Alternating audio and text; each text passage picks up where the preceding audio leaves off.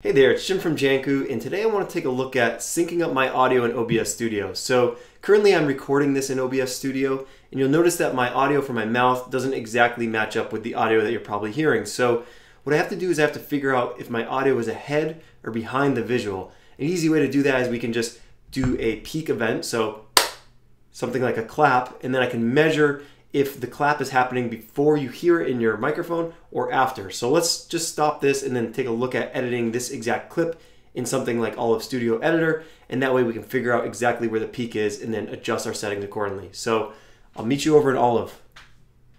Okay, I'm over here in Olive, and what I have to do is I'm just going to grab this clip that we just recorded. I'm going to pull it in to the project here, and then I'll pull this down into my timeline.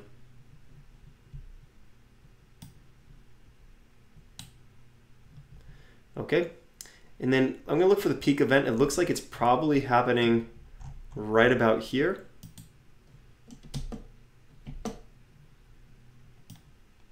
So right at this peak here, you can see my hands in the corner. So I should have maximized my video to make this a little easier.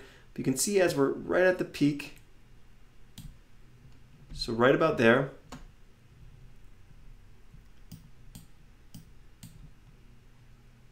the peak hits before we actually complete the clap, because you can see the clap is actually completed over here.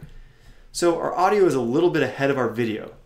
Now what we can do over here in OBS Studio is we can come into our settings. So I'm over here and we have this audio mixer, and where it says mic aux, you can come and click this little gear icon at the bottom right and do advanced audio properties. In here you'll have a sync offset setting. So there's a little millisecond counter here, and you could set the offset to something like probably, I don't know, maybe we need 200 milliseconds, something like that. And you can close it. And then you could try to record with that new setting and see if that's any better.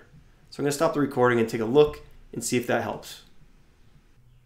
It looks like the audio might be synced up with the video a little better, but unfortunately there's some lag as I record this, so it's hard to really tell. So what I'm going to do is I'm actually going to come back in here and I'll go to my settings, and I'm going to adjust my output settings. So you can go to settings here, output, and then in this section here you want to change this from simple to advanced. Now I can't do that because I'm recording right now, but you want to change that, and then there'll be a couple options, and you want to choose the recording option, and then you want to mess with some of the settings there. So let me go ahead and do that, and then I'll hop back in and show you exactly what I've set things to. I just adjusted those settings. Let me expand this so we can see if this looks a little better.